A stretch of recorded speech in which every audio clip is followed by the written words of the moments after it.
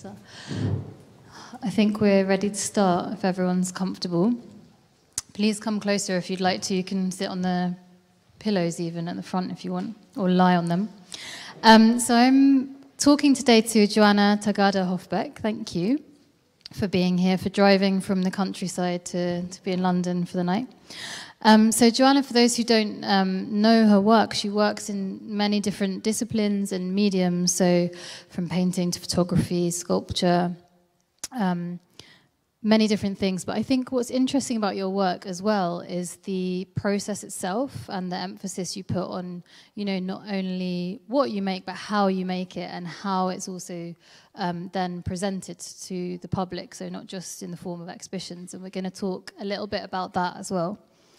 So you've exhibited widely in the US, in the UK, Japan also, where you've spent quite a bit of time. And that has a certain, let's say, relationship with your work as well. And Johanna's also the lead artist at Camden Art Centre's learning programme at the moment, and the founder of the Gardening Drawing Club, which we're going to hear more about today also. So you asked me to start by defining a couple of terms. I guess these are three sort of guiding principles in your work, in a way. And they deal with sort of the practical, the sort of personal, internal, and also like other people. So the first term is permaculture, which I'm going to, I'm sure there's many more experts on this than I here, but I'm going to loosely define it as growing ecosystems that can be self-sufficient and sustainable. And it's kind of taking nature's lead in a way. Is that right? Have I got that right?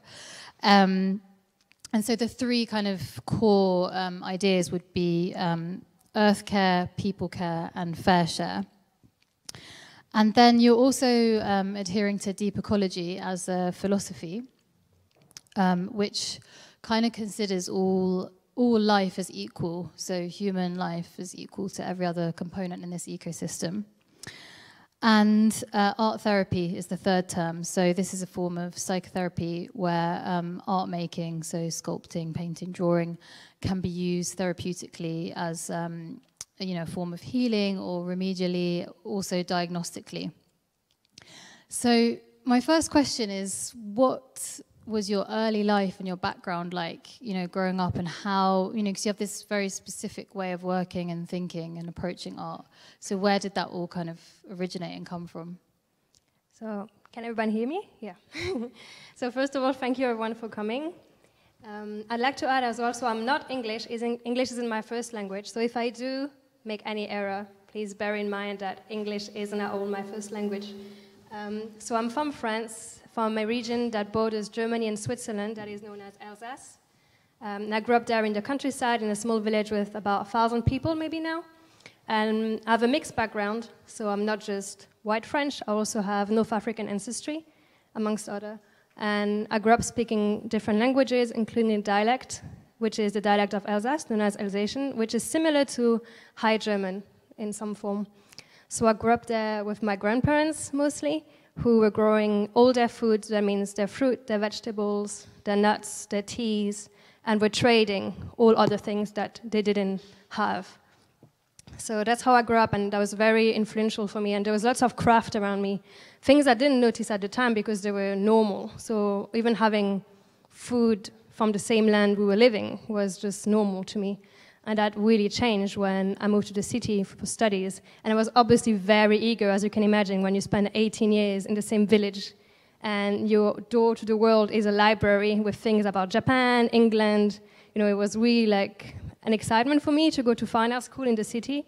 And I lived then after that in Switzerland, in Germany, and came to England, I think 8 years ago now, with my husband. And actually I came to Tate Modern in 2004, and I bought this book of artist Joshua Monara, which I kept. So I had a bit of pocket money, and I was 14 years old, and we came here with, you know, the English class. And I had the chance to assist Joshua Monara in a show in London when he was here, so maybe 2013 or 14.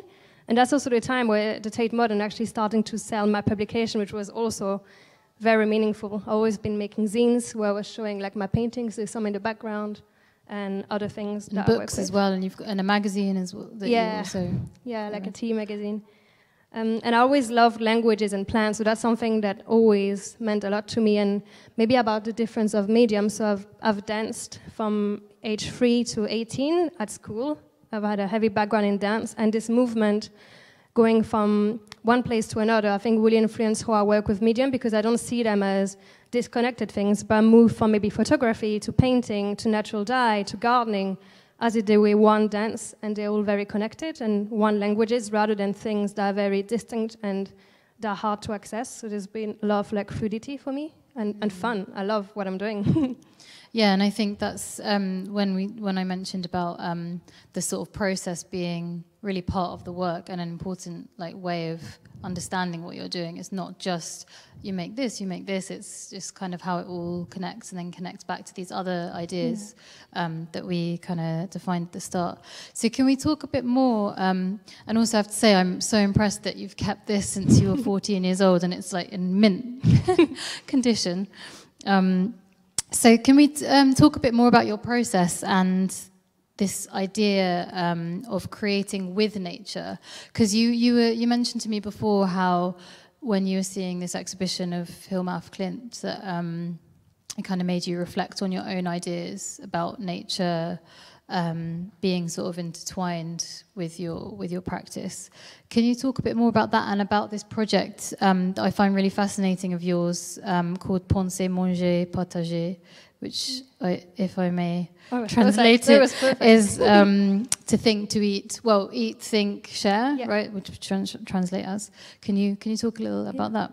So I think now we see a lot of things that using terms such as inspired by nature or just words like that, as if nature wasn't us as human.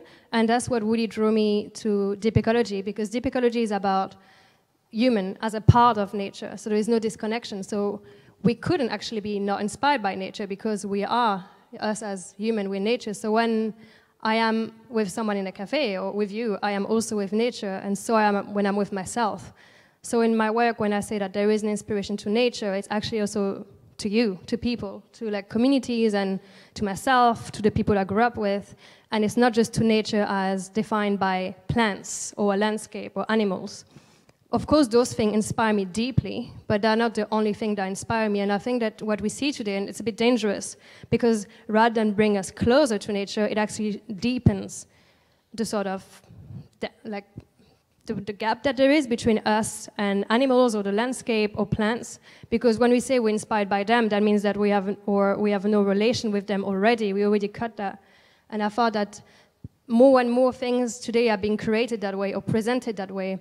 And that is very dangerous, because the same way with the climate change, when we say that we need to rescue the earth, it actually is for our own benefit, and that is very dangerous, because we don't realize how connected we are. And I think that's something that inspires me a lot across different philosophies, such as deep ecology, but also spiritual movement, or just different writing and culture across the world, which recognize that we are, us as humans, a part of nature. And that is something that in my work is very important. So I make with plants, but I also make a lot with people. So I collaborate. I think there must be about 20 or more collaboration every year with different makers, artists. And Penser, Manger, Partager is one of these big collaboration projects. So it means to think, to eat, and to share. And essentially, I think we'll come to it at some point. So this is a bit in a random order eventually. So Penser, Manger, Partager is a series of installations where I collect textiles that are unwanted. And I started with a lot of turban because my husband is Sikh, and there is lots of fabric in the Sikh culture, so and a lot of then unused fabric. And so is then people's homes. And usually they're discarded, and it's actually quite a strong example of fashion today, how much we produce and we end up not using or just not looking after. So I collected this fabric and I dyed them using the leftover from what we cook. And a lot of the food that we cook at home is food we grow. So there is onion skin, avocado pits that we don't grow, obviously. And there is like, when you make jam, there is all sorts of like potato peels, carrot peels. And so I dye with them. And with time, I end up having piles of colored fabric that I then assemble as a form of patchwork and create some fairly large tents where people can then sit and are invited to reflect on different things and subject matters. And one of them was made recently for Deptford X at Lewisham Art House with the architect Takashi Hayatsu, where we used English hazelwood and we tied the fabric around. And I think this time we could have about 18 people maybe in the space. So it's something I keep on doing, and it's not a form of painting per se, but it's the creation of color that also I then use within my paintings. And you had another work like that, Safe Space, right? So it's also this kind of idea of creating these actual like physical structures where people can reflect and but also how do you take that a step further, and like that had an audio element to it as well. Do you want to just briefly describe that work a bit or what your aims were with that work? So Safe Space was a series, or is, it kind of got stopped a bit by the pandemic. It's actually shown at MK Gallery in the UK, and during the pandemic they had to just redraw the headphones and everything that was the touching element.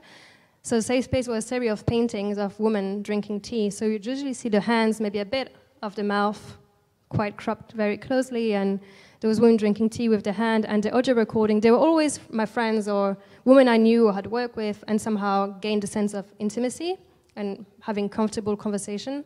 And each painting had an audio recording that could be put on with a headset and listened to quite intimately, so you could really get in the painting rather than filling in the, at time, intimidating gallery space. And because I don't come from a background, I didn't say that earlier, but my parents, so my grandparents work with the land, but my grandparents both work at a factory. So I don't come at all from a wealthy family who has deep connection with the art world, actually quite the opposite.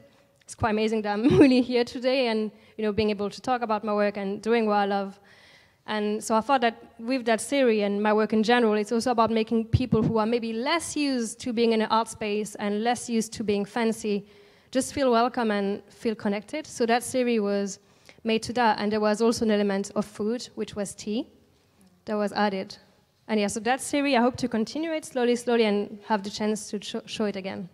I think this is incredibly relevant right now in all the discussion about access, like accessibility to the arts, and like all these kind of surveys showing the demographics of people in the art world, that if we keep presenting the same kind of work in the same kind of way, it's not going to attract different people to kind of feel welcomed, like you said, or to actually be able to come to places to see and experience art in different ways. So I think you kind of doing that, making that step, building these kind of structures or going out into the community is really important, and other people should kind of be taking note of what you're doing in that sense as well. And one of the projects that you do as well is that we mentioned earlier at the start, that you founded, is the Gardening Drawing Club. So that's like a really good example of this, right? Can you tell me how you came to found that and what's going on with it? So the Garden Drawing Club is an art project that is now taking quite a bit of time. It's a real passion. So it brings together two things, art and horticulture. And I realized during the pandemic how always art has been so good for me when I was anxious, when I was stressed, when I just needed a sort of outlet, even to reach out to people and to collaborate. That was always like a great reason. And likewise with gardening, it's something I've loved doing with my parents and my grandparents and my friends. And I realized that living in the city, how people were disconnected. It's not like something that I blame, it's just those are the circumstances. In London, you could literally buy anything at any time if you wanted to and if you have the means. But I wasn't really realizing that, it might take 9 months to grow broccoli, or, just this idea of time and how much work and love it takes to grow food. And plants as well, like even ornamental plants, that, the way we buy flowers at every season, but what is the true cost of that for people? And having the chance to know a little bit about how to grow plants, I wanted to create a project where people could have access to this, but for free. Because now it's a trend, which I think is a great trend, that there is so much about gardening and green space, and we talk about ecology, but often shallow ecology. And I wanted to create a project where people could have all this for free, and that they don't have to pay a £50 entry at a museum or at a cultural place to learn how to plant a tomato seed and to do a drawing, because I think we should actually learn this in school. It's something that we know we need to survive, and it's something that we will need even more going forward. So I just decided to use a bit of my savings, because that project does need money, and it still does. So we're finding places, so I have an assistant with this project, and basically any place that is open to us, willing to give us a room for free, sometimes a budget, sometimes not. That can be a temple with a garden, it could be like a mosque with a garden, a church, it could be a community center, a community garden, a museum, an art center. I mean, we have had so many of all of these over the last year, like opening up, you know, a room for us, and then we meet there, and we have about 7 different workshops that we then carry on. So we have 1 hour to 2 hours together with people who come. We usually have about 30 participants, and all workshop we had, I think, 27 since last April. We're always fully booked with long waiting list. And it's been so nice. Obviously, it really took me out of the studio and out of my own allotment.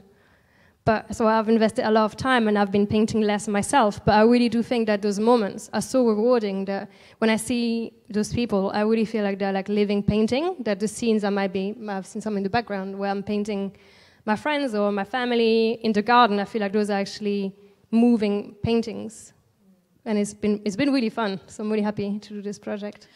Yeah, because we were discussing about how kind of painting's at the core of your practice, right? And this, you see this as kind of one of as a painting in a sense, like an extension of that, which I think was a really beautiful way of describing it as well. Have you got other projects that that you want to mention like that? Like you also talked to me before about the magazine that you do, and that also being kind of a way that people can access something, you know, without having to travel, to move, to be in the city or etc. Do you want to, you know, because I think this is important as well in the way that you're trying to build communities in your practice and kind of really, I don't know, get people to like, approach your work in a holistic way, I guess.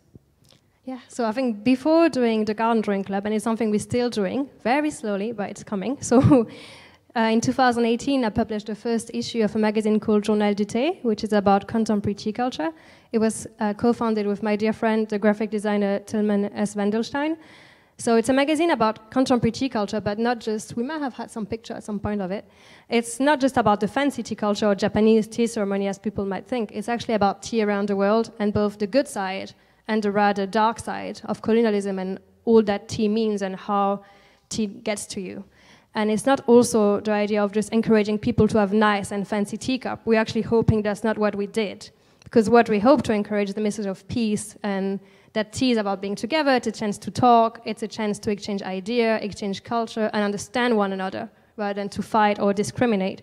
So when this magazine came to life, we did 500 copies at first, that sold within, I think, 2 months. We were very surprised, because it seemed very niche to us. Then we realized there was a community around this. We did in the second issue, which also had 2,500 copies and sold out rather quickly.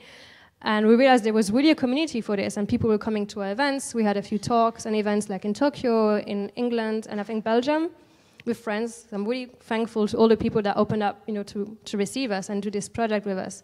And doing this made me realize that this was a magazine, so it was something people still had to pay for. You know, had to buy, it was a material object, and doing the Garden Drawing Club is very different, but of course comes with different sets of challenge, because while the drawing is a product that we're selling at the end of the day, we give some away to the students to elaborate, it remains a product.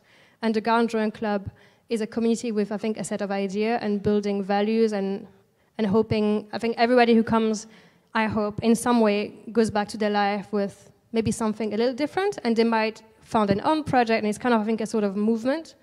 And that's what I love about it, and that is very different to the tea magazine, but both intertwined, because at the Garden Drawing Club we drink organic tea, it's always free, and you know, so there is some sort of connections as well.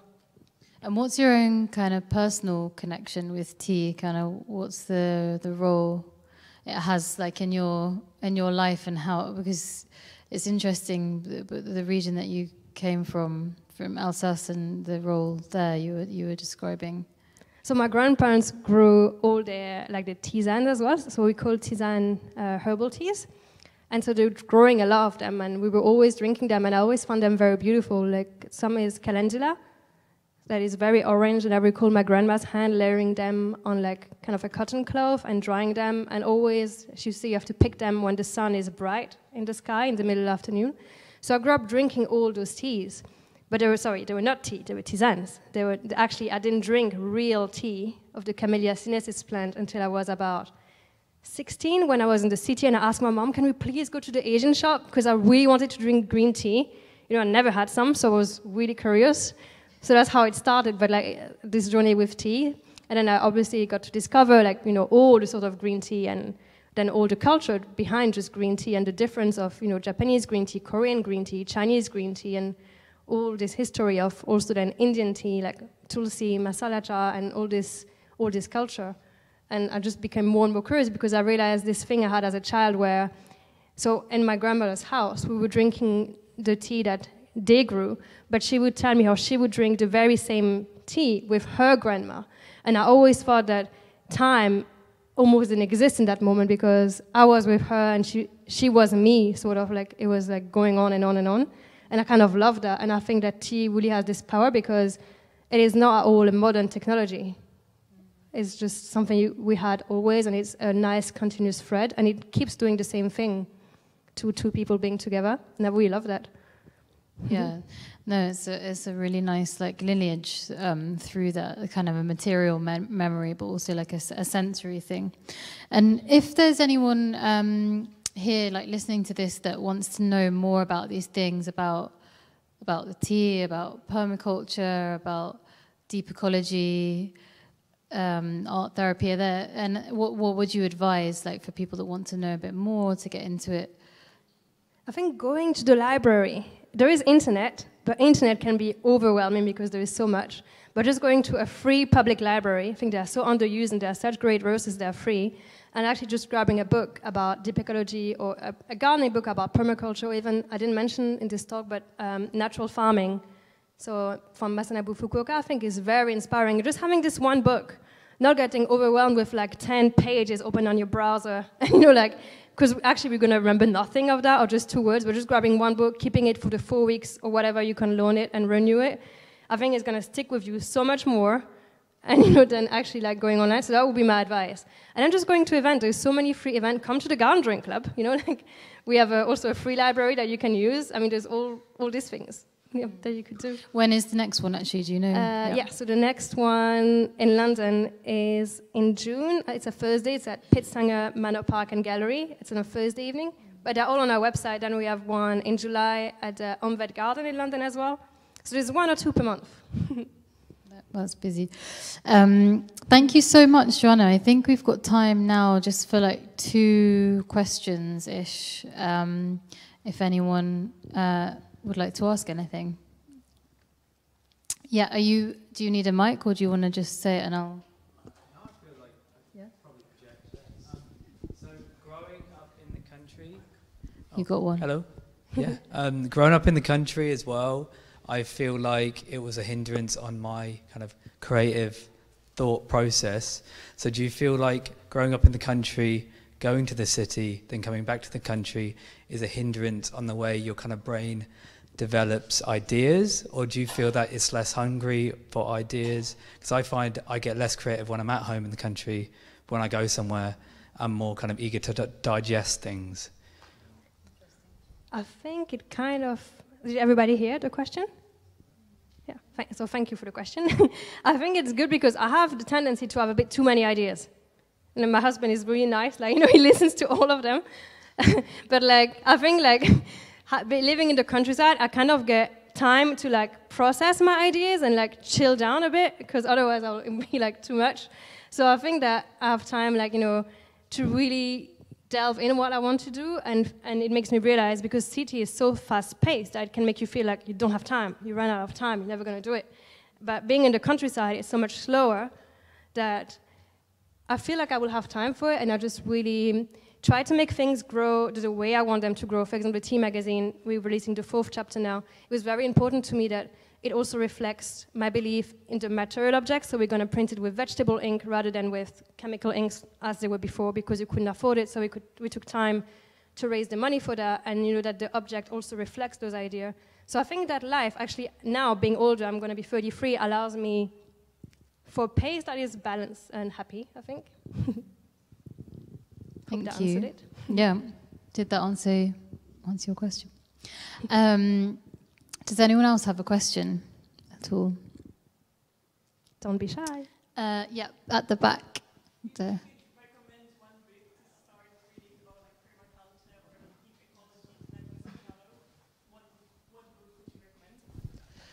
So I can repeat it if you want, if you don't want to say again. So the question was, what one book would you recommend if you were going to recommend one book about permaculture, deep ecology? I actually brought one. I was hoping for that question. Thank you. I don't know you, but thank you. So there is actually Penguin released that like a series of books last year, and there is one by Arness who coined the term deep ecology, which is very small. Because his book, honestly, I bought them to some of my friends, including my best friend. It's like this thick, and I know it can be quite intimidating, and you're like, this is too much. But like this one from Penguin, just there is no point of no return.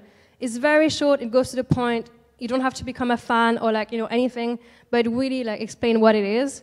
And so and it only costs, I mean, only $4.99, you know. It's not like one of the other one, which are more in the £20. You can go to the library. Or you can go to your library, yeah. Following and if your they don't have it, advice. Yeah. And if they don't have it at the library, another thing you can do at the library, you can ask them to order books, so you can give them recommendation. So that's another thing you can do. So that one is a good one. Look, we'll just give the title. Maybe we can leave some resources. But yeah, there is no point of no return. And by Arne Naes, is that right? And it's pleasingly slim and lightweight as well. We can have one final question. Yep. Wait, we'll just. Mike is coming to you. Thanks.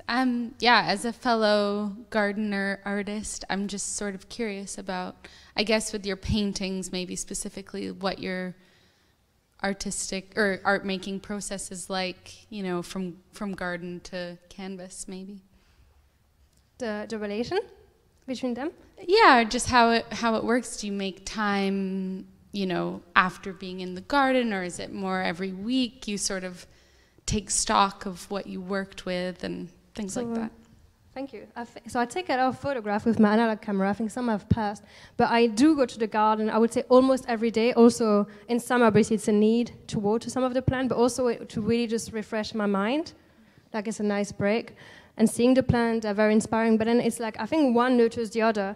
I think the way I plant is very painterly in the color. Like, you know, I'm very choosing, for example, one part of my allotment only has white, yellow and pink tones, whereas another part only has other tones. So it's also, I think they're both very, very connected.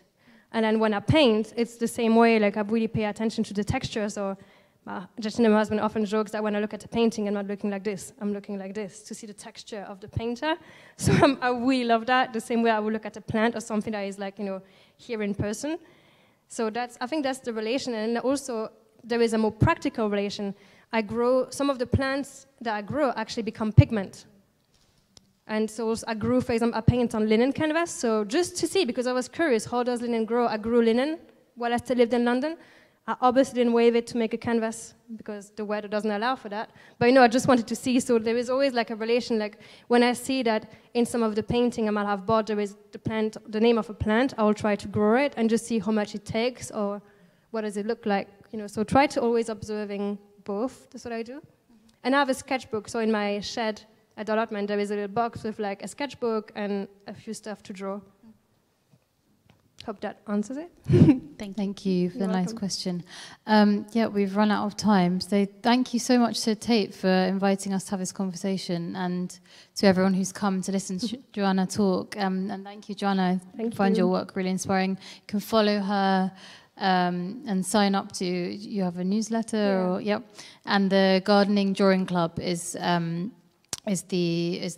workshops that you run, right? So you can follow those and hopefully attend one in the near future. So thank you very much. Thank you for coming.